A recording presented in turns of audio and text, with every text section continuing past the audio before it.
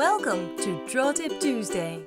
To celebrate that my online drawing course Just Draw It has started yesterday and it's the 10th edition too, I am giving you a few basics that may be helpful when you draw. When you look at something and you want to draw it, your perspective or point of view is important. If something is straight in front of you, you'll have a frontal view, like here.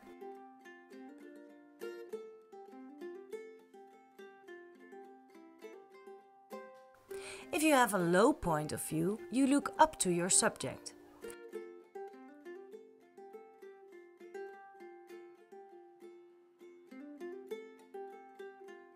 When you have a higher point of view, you see it from above.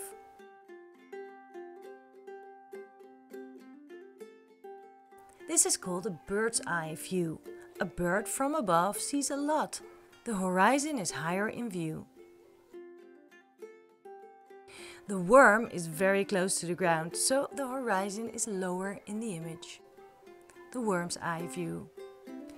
If you're not too keen on learning drawing techniques and skills, but you do want to draw, I have a workshop coming up next week, Awesome Art Journaling. It'll give you a little kick in the butt to get drawing every day. Whatever you do, make awesome art.